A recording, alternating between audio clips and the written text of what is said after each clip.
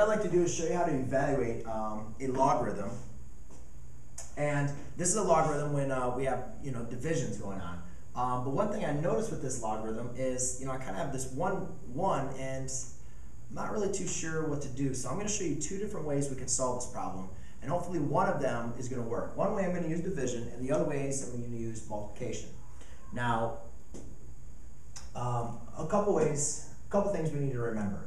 One thing is, any number as a denominator can always be written as your numerator. I can write it back up on the numerator and just put it as to the negative exponent. Okay? So what I can do for this problem, I'm going to do this two different ways. I'm going to first do this by actually changing my 5 to a negative 5 to the negative first power. So I'm going to say ln of 1 times 5 to the negative first power. Then here I'm going to solve it as ln of 1 over 5. Now remember, ln, we're going to have a base e, right?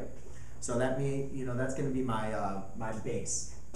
So using our two formulas, our two properties, for logarithms, that state whenever I have a multiplication, I can expand a logarithm by use of addition into two separate logarithms. So I can rewrite this as ln, not log. So I can rewrite this as ln of 1 plus, ln of 5 to the negative first power. And then here, you could also, whenever we're dealing with division, you could also write a division problem as a set of two multiple logarithms using subtraction. So I could write this one as ln of 1 minus, ln of 5. So, how are we going to get our answers? How are these going to be exactly the same? Because it seems like this one I'm doing multiplication, this one I'm doing division. How are they going to be the same? Well, there's a couple things we need to remember. Remember, whenever you have an exponent, you can put that exponent in front. And then there's another thing. Any logarithm, either natural or regular logarithm, whenever you're evaluating logarithm to 1, your answer is going to be 0. Because think about it this way. Log 3 of 9, that answers 2. 3 raised to what number gives you 9? 2. Well, log 3 of 1 equals 0.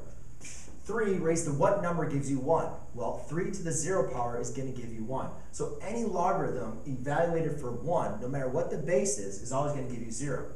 So here I can say ln of 1, e, right? We have this little e there. E raised to what number gives you 1? 0. Plus, I can bring my exponent in front. Right? Here, ln of 1 is 0 minus ln of 5. Okay? So here, all I have is a negative 1 times ln of 5. Well, I know that answer is just going to be a negative ln of 5. Here, it's a negative ln of 5. So that is just two different ways for you guys to evaluate a logarithm when using division.